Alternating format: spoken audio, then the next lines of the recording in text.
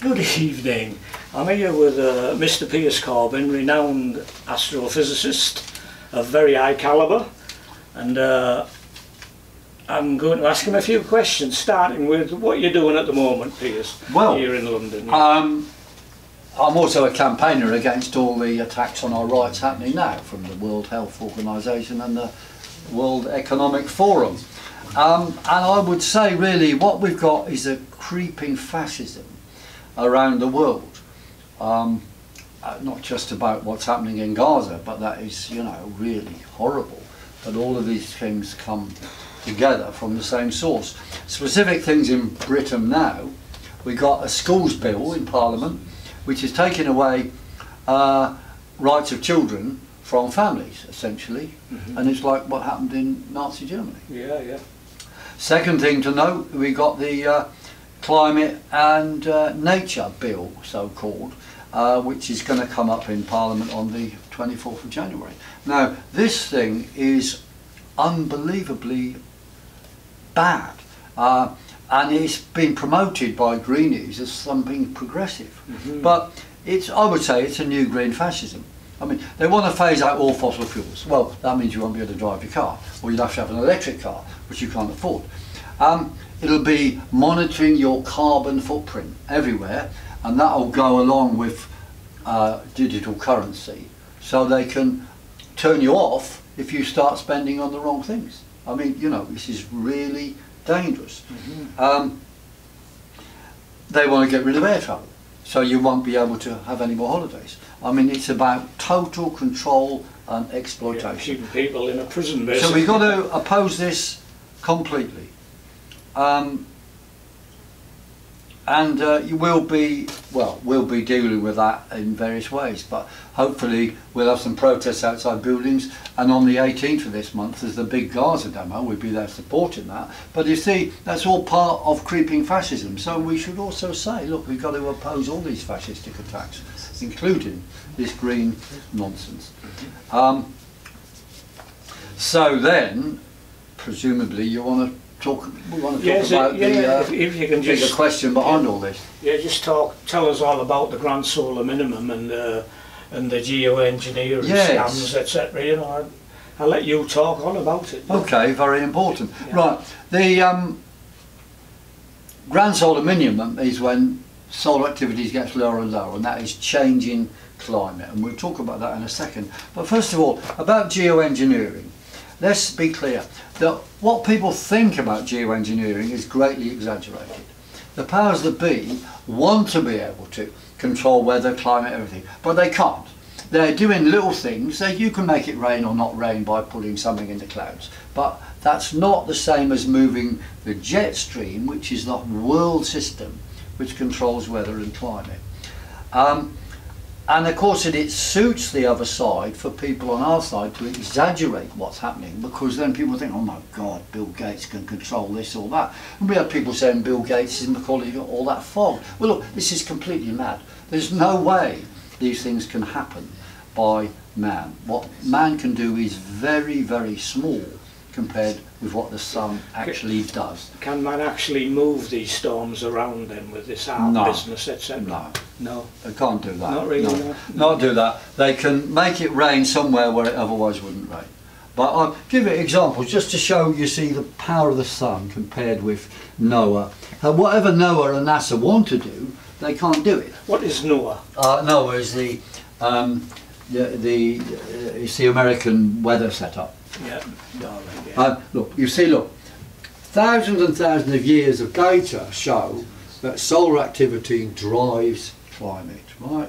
So one of these graphs is about the solar activity measured by carbon-14.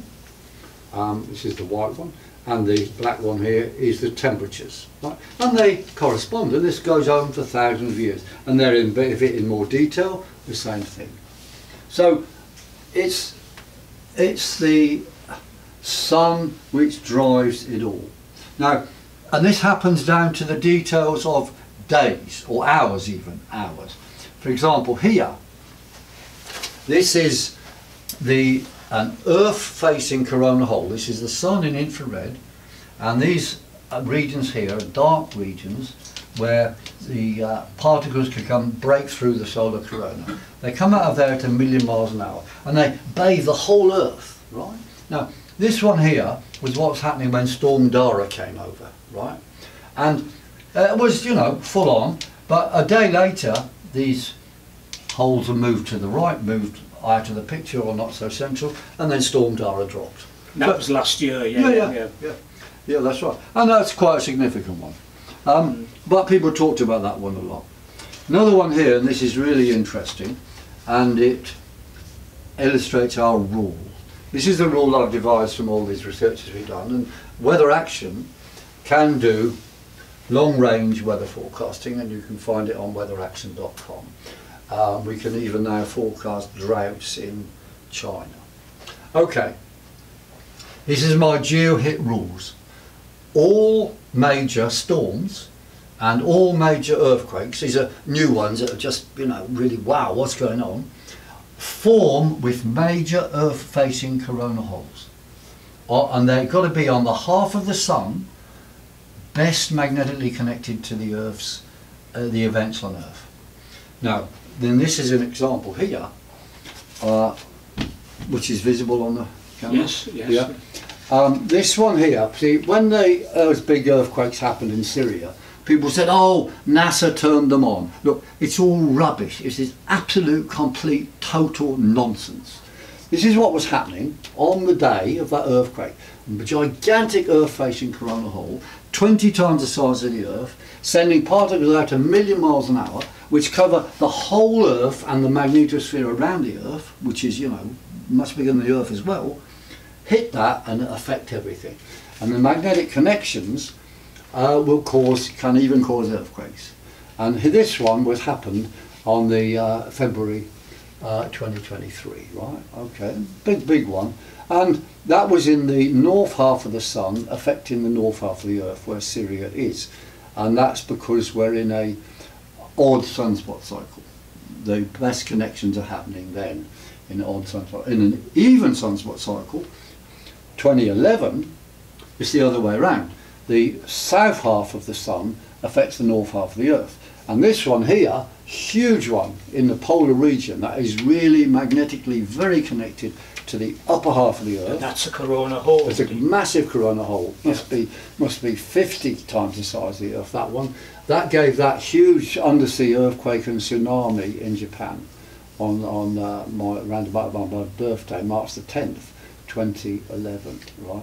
And that bears out this theory that it's the magnetic connections. So look, the idea that something in NASA, you know, or NOAA or HAARP rather, a little shed in North America pointing at the ionosphere reflecting down is more significant than this stuff which affects the whole Earth, you know, it's just insane. Right? It is completely insane.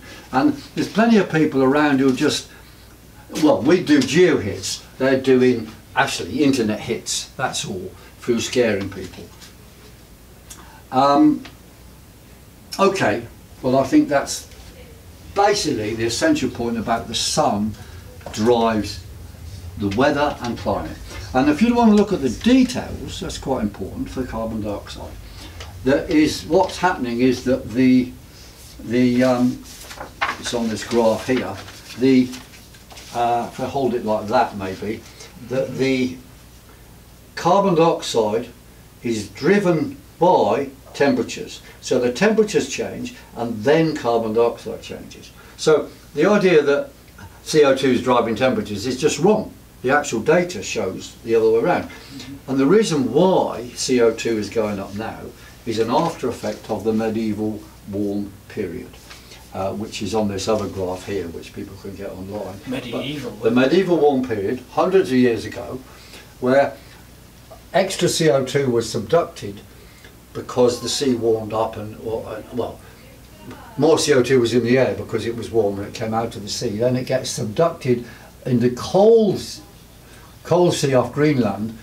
It goes under the sea and comes out at the bottom of the sea, comes out later, hundreds of years later. So what we're seeing now is an after effect of the medieval warm period. Nothing to do with mankind at all. And when it comes to other sorts of greenhouse effects, let's be clear that it is fake physics. You see, carbon dioxide is one thing, but then the powers that be are telling us, oh yes, cow fart, methane or nitrous oxide or whatever is more dangerous as a greenhouse gas. Well, in their theory it is, but in practice it's a nonsense, because the greenhouse effect is fake physics.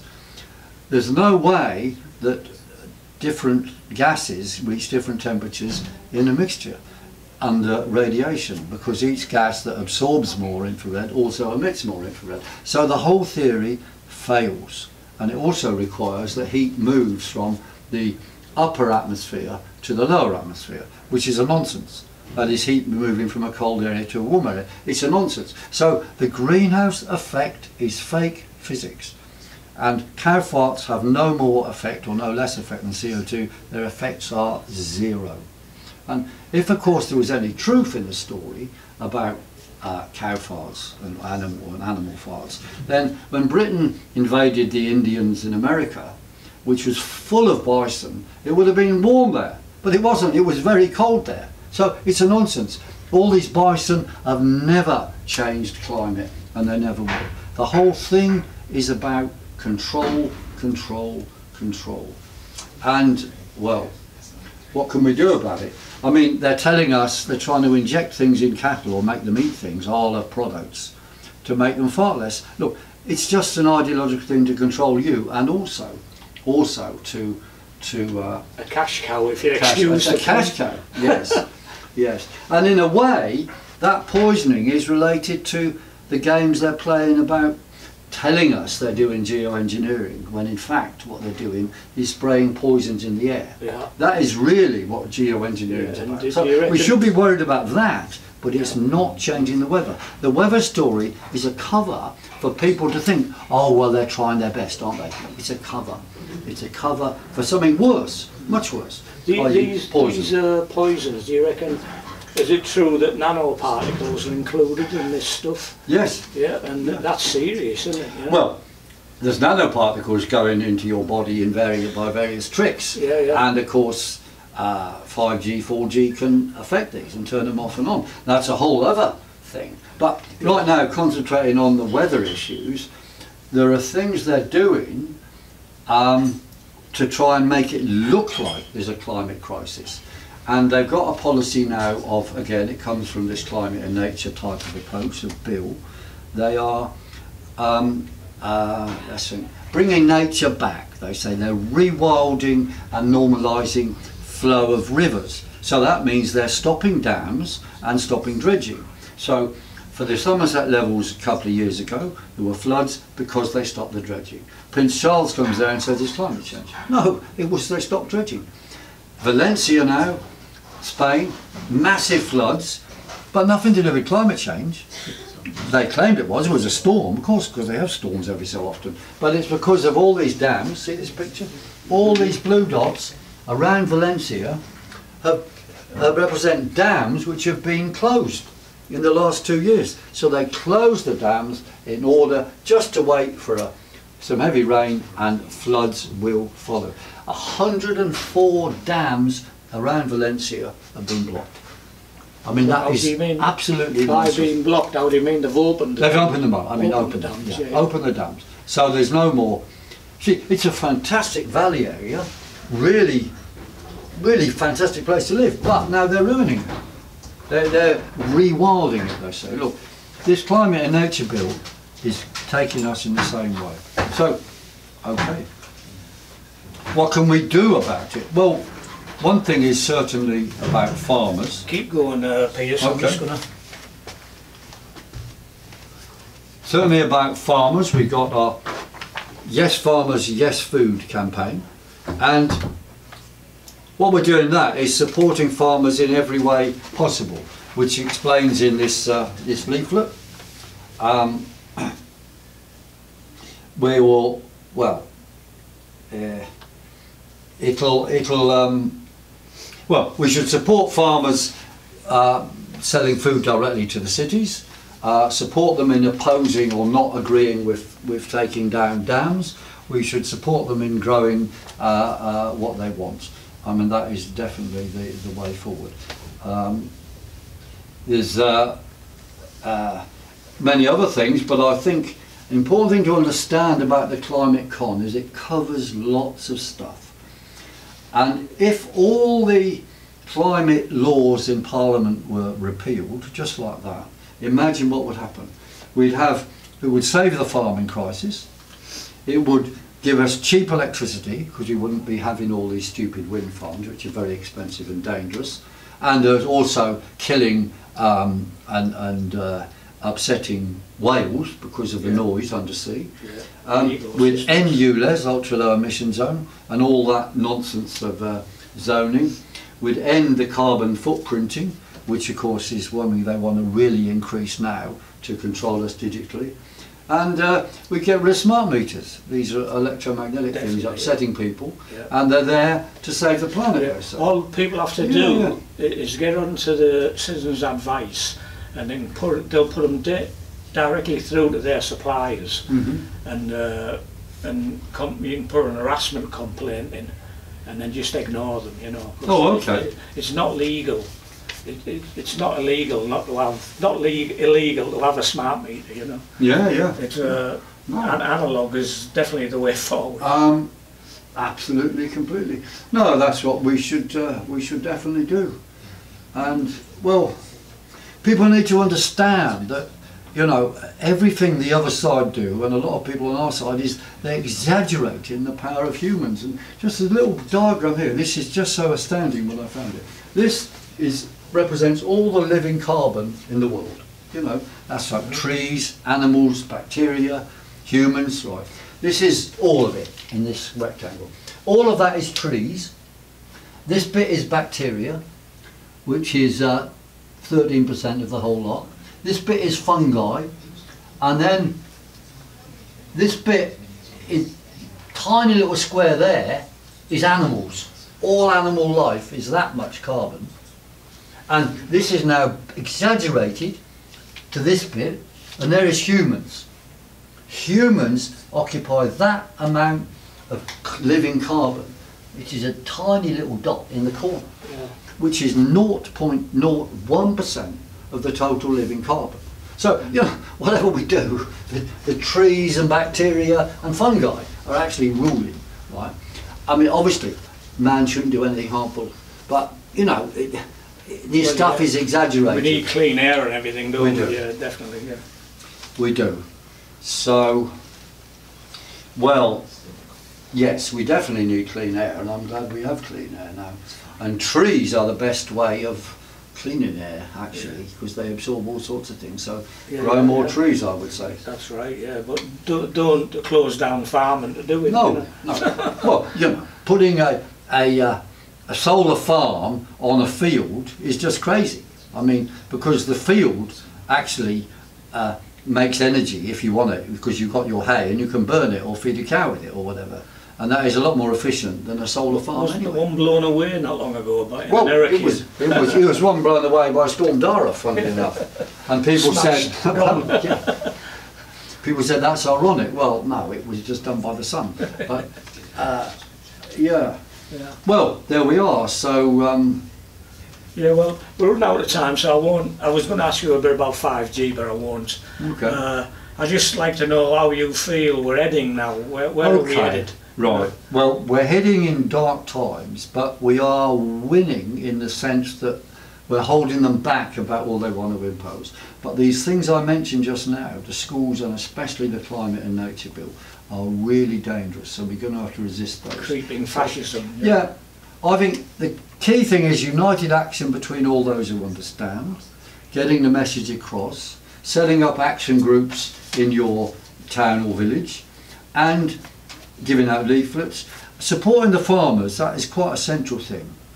We've got this graph, this yes farmers, yes food, break the climate con, and we got a Telegram group on that. Yes farmers, yes food, and people who want more on that can go there, or to get lots of contacts, come to my Twitter group, which is @Piers_Corbyn, and you can go to weatheraction.com for